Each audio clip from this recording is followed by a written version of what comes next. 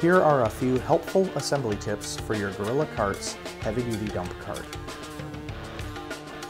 Before beginning assembly, unwrap and lay out all of the parts from the carton. Prepare the tools that you will use during assembly. It is recommended to use a ratchet or a cordless drill with 10, 13, and 19 mm sockets for easiest assembly. Locate the assembly hardware pack and notice that all of the hardware is labeled to match each step in the manual. When assembling the components for each step, attach all hardware hand tight only at first.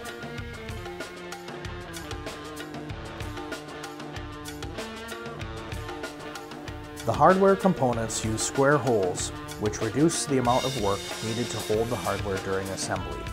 The square shafts on the shoulder bolts match the square holes on the components.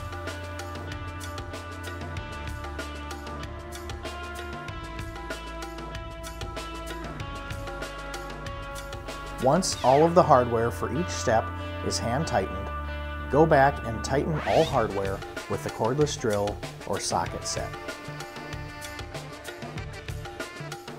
When attaching the wheels, use either a ratchet or a cordless drill with a 19 mm socket.